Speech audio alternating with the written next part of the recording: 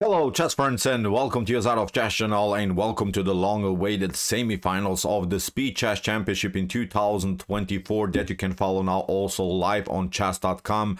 The coverage on chess.com is really great. Daniel Naroditsky and Levi Rosman are covering this spectacular semifinal that's going on now between Alireza, Firouzja and Hikaru Nakamura. And we know in the other semifinals we have also the epic match, the epic clash between Magnus Carlsen against Hans Moke Niemann. So I think it's really one of the most thrilling events that will follow in the next couple of days. I think it's really one of the most thrilling events through the whole year.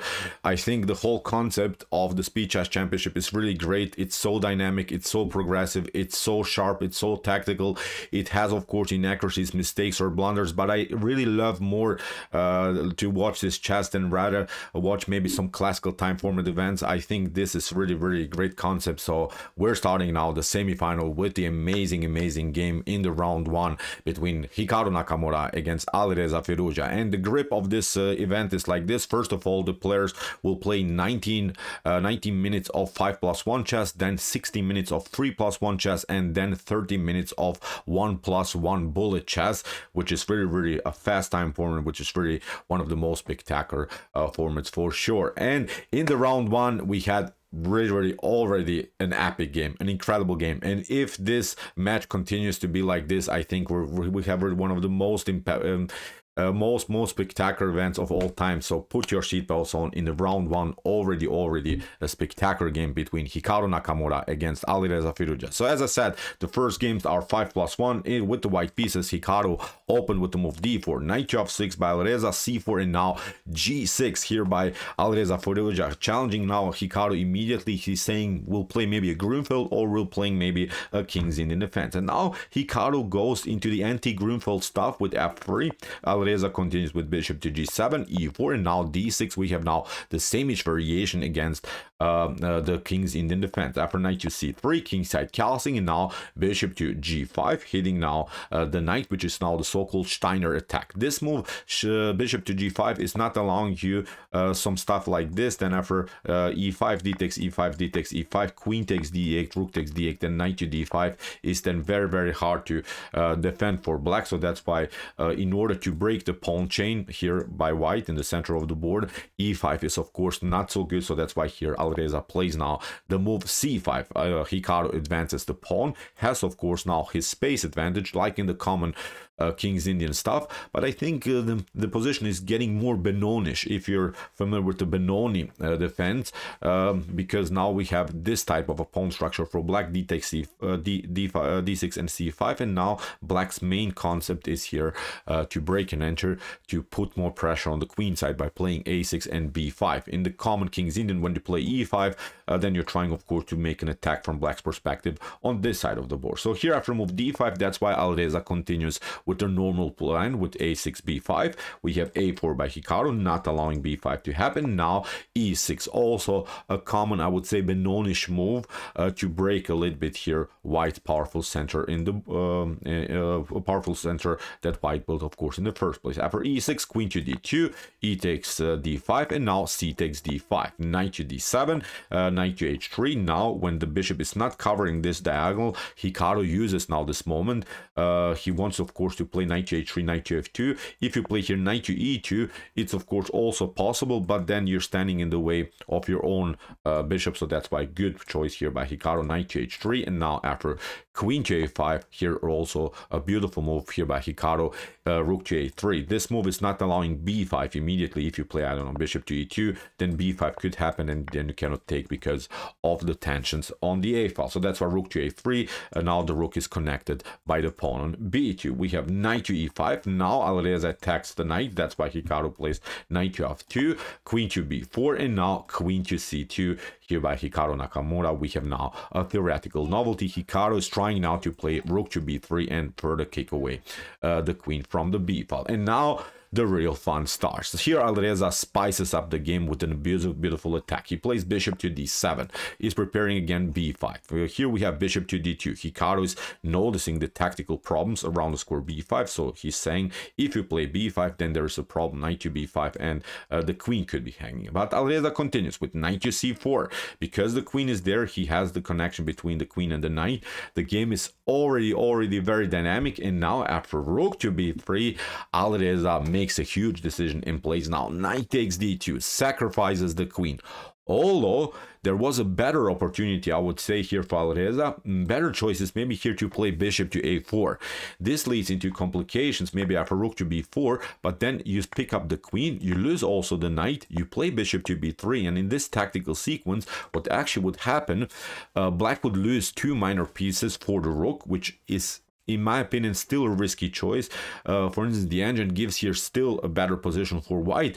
But I think in this faster time formats after b5 that Alireza could have played, the game would be very interesting. I think it's a tough now game for black to defend. Look at this. This bishop is aiming towards this side of the board. These pawns are marching. You use the rooks in order to support the pawn storm here on this side of the board. So I think this was probably here Alireza's best continuation. But after rook to b3, Alireza makes another spectacular sequence. Knight takes d2, sacrifices the queen immediately, but now of course there is still this tension here around the square c3, and also this knight is hanging. So what Alireza is basically doing here, he's giving up the queen for a minor piece and a rook, which is still a good compensation when we think about it harder again in this faster time formats, because you cannot really see everything. It's tough also for white to play the position, because still this Darshko bishop is a very dangerous piece, and you see now in this tactical sequence Hikaru lost also the Darshko bishop, so still Hikaru has a tough time on dark squares. After c takes b4, queen to d2 by Hikaru, which was not actually the best solution here for white. Actually, it's better to take even with the king. Then after b takes c3 and b takes c3, you still have your king connected to the pawn on c3, which is very important, because in the next couple of moves we could expect maybe here this kind of an attack by the Darshko bishop, of course also by the rook. So keeping, I think, here the position compact around the square c3 was a slightly better choice for Hikaru. But he played after queen to d2, which is also perfectly fine. Of course Alireza took b takes c3, b takes c3, and now bishop to a4. And you see now Alireza has still, I would say, a decent compensation for the lost queen. He has still this options here to push the pawns. This bishop is still very dangerous. Hikaru didn't castle, has of course still this dark square problems all over the board. So very a beautiful dynamic position for us to follow. So here Hikaru already doesn't react correctly. He plays c4, which is basically a loss of a tempo, because what you should do is to simply go with bishop to e2, then castle as fast as you can, just get your finally rook into the game, somehow compete against this potential pawn storm here on the queen side. But Hikaru played c4, allowed Alireza to play a beautiful knight to d7, and like in the common Benoni, if you're familiar with the concepts of the Benoni, when you have the grip around the square c5, when the knight gets cemented on this beautiful square c5, it's then very hard for white to make any progress. Hikaru found an interesting idea with queen to b4, hitting the knight. Actually, again, bishop to a2 was better than a5. Then you're trying to compete, maybe finally, as I said, to get rid of this knight on c5, and then finally castle and get the rook into the game. But after queen to b4, Alireza actually had now a huge opportunity. Of course, the pawn on d6 is hanging, and usually you should not give up the pawn on d6 in your Benonish structures, but actually in this position you should do it, because here the best choice for Alireza was to simply play b5, and then after something like queen to b6, you play bishop to c3, you have to play something like this, and then after b takes c4, look at this, the king is standing in the way of the bishop. You cannot pick up the pawn.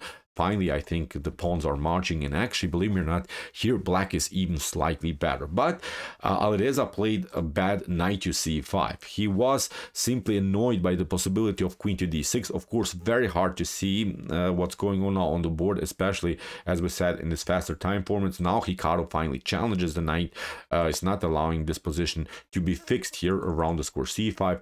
Alireza tried a5, maybe again b5. slightly better than after knight to c5, d takes c5. In a sequence like this, maybe you can hold the position by pushing still the pawn here on this side of the board, but Hikaru has also very dangerous pawns. Again, the engine gives here much better position for white. After knight to d3, a5, queen to a3, bishop to d7, and now finally knight to c5, d takes c5, and now a beautiful move by Hikaru, bishop to e2. Now finally he realized that he should bring the pieces into the game, although he had maybe the opportunity to pick up now the pawn on c5, but then the queen gets a little bit exposed by the attacks of the rooks. And also what again black could do is start to push the pawn, which is very dangerous. Again, I'm pointing out that the bishop on g7 is supporting now the pawn that's marching on the a file. I'm not sure how this game would end now in this particular position.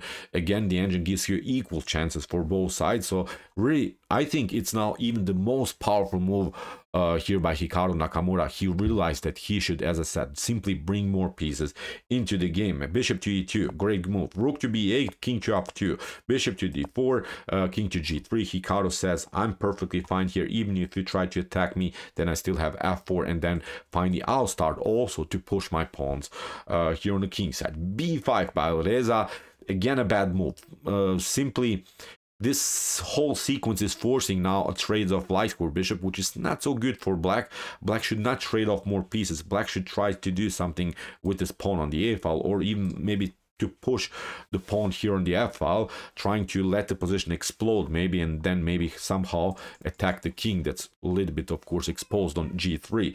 Very tough position. But after king to g3, Alireza tried b5, c takes b5, bishop to b5, and you see now in this sequence Alireza gave up now some more pieces, traded off more pieces. Hikaru can actually hold the position now. Rook to b4, queen to c6, great move again by Hikaru, attacking the rook but also keeping an eye off this pawn that could march now also finally on the c file. Rook from a to b8, rook to e1, and now rook to b6. Unnecessary move again by Alireza, but as I said, this is very hard to see. Again, you should just try to spice up the game by pushing the pawn, trying to do something, at least complicate things. But rook to b6 actually helps out here Hikaru because he gets on the same square. Bishop to c3, rook to e2, rook to b4, and now again Hikaru goes here, bishop to e5, king to h3, we have c4, and now g3. Finally, Hikaru is preparing now his dynamic opportunity here in the center of the board. c3, f4, great counterplay. Rook to b2, rook to e1, bishop to d4, here we have d6, c2, d7, here by Hikaru, rook to b1. You cannot take, of course, then here after c takes b1, the pawn will be promoted. So now a great move again by Hikaru, queen takes c2, allowing here rook takes e1, and now queen to c8 again forces the reaction here by black, although maybe a slightly better continuation for white would have been queen to c7, forcing then bishop to a7, and then queen to c8, because now the bishop is not so dangerous anymore there. But queen to c8 is still, I think, here completely winning position again here for Hikaru Nakamura. Rook takes c8, d takes c8, now Hikaru pushes the pawn, rook to e2, we have an attack by the queen, rook to d2, and now queen to c7, preparing now the move e6, which is very dangerous now to handle for Alireza Firouzja. And again, Alireza maybe, just maybe, can somehow hold the position, but it's a very good game here for white. Rook to e2 at least prolongs the game, but what Alireza Firouzja did, he played now bishop to g1. He tried maybe to literally even checkmate here, but now Hikaru played a beautiful e6. We have rook takes h2, king to g4, h5, and still Hikaru can hide here on g5. And believe me or not, in this particular position, Alireza Firouzja resigned. So what's the issue? Actually, this is not just game over here for black. This is actually a forced checkmate sequence. You can just push the pawn, but after a couple more moves and queen to h7, you're getting checkmated here for sure. So great game, great, amazing first game in the Speed Chess Championship semifinals between Hikaru Nakamura against Alireza Firouzja. This was incredible. Steiner Attack against the King's Indian defense. Really spectacular queen sack by Alireza Firouzja. You saw he complicated things enough for Hikaru, because there were also inaccuracies by Hikaru, but then afterwards Hikaru got his grip, found this beautiful bishop to e2 spectacular move, and has now, I would say, a deserved win in the first game of the semifinals of the Speed Chess Championship in 2024. So okay, I'll try to cover more games from this event, and of course don't miss also the other spectacular semifinals between Hans Molke Niemann and Magnus Carlsen, which will be also very spectacular for sure. Otherwise, you can also check out our previous analyzed games that we have covered so far in this event. Here are some links, and if you like this content, hit the subscribe button. See you soon with some more videos, and what do we say in the end? Chess is the best, of course.